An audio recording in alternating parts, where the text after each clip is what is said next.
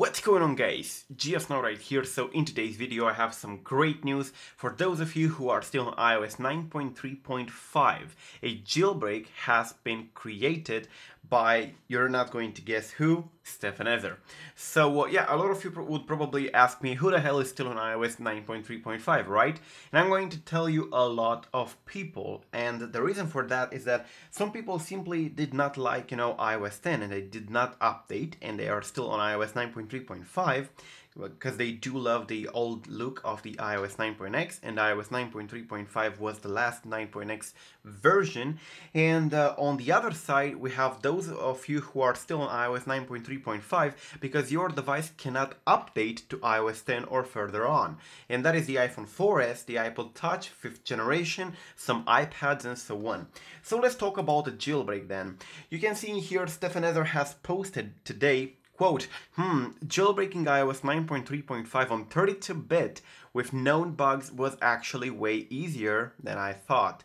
And apparently hinting to the fact that he managed to jailbreak and he managed to create a tool for that. And if you follow the threads later on, he of course confirms that he was doing it in Xcode because Xcode crashed while compiling the jailbreak application. And then he also posted this. Now this has been posted, throughout the entire day, and I decided to make this video now to cover all of them up. So yeah, you can see here that he says the iOS 9.3.5 jailbreak for 32-bit devices that I built today uses the CVE 2016 and CVE 2016 4669. So 4655 and 4669. Those vulnerabilities apparently should have been patched by Apple, of course, but they did it very wrong. So apparently Stefan Esser managed to take advantage of that and make a jailbreak. And he says in here, if you are surprised that iOS 9.3.5 jailbreak uses the CVE 2016 4655, just because Apple claims stuff is fixed usually means nothing. So, of course, hints to the fact that Apple did not patch correctly what they should have patched. So, if you take a look in here, he claims that the jailbreak he has made is basically made due to the fact that the iOS 9.3.5 is the latest version supported by the iPhone 4S. And if I remember well, he has an iPhone 4S that he needs to use for some sort of presentation or demo or something, so he decided to make a jailbreak for it. Now, it's not released for the moment, but apparently the tool has been made, and it's using actually public vulnerabilities, that are known.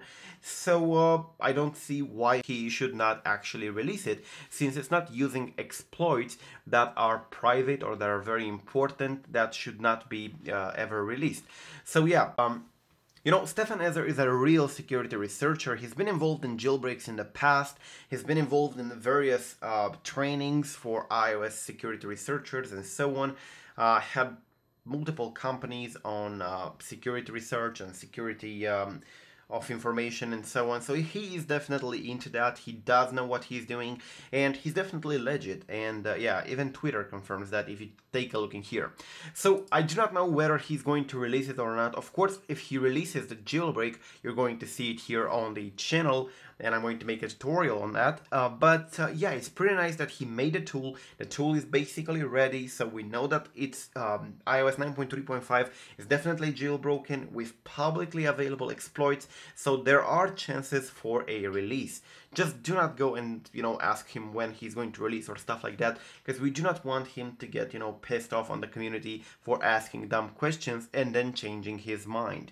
Anyways, this is basically it, guys. Great news for those of you who are still on 32-bit on 9.3.5. And yeah, do not forget to subscribe to stay updated. I'm GeoSnow. Peace out.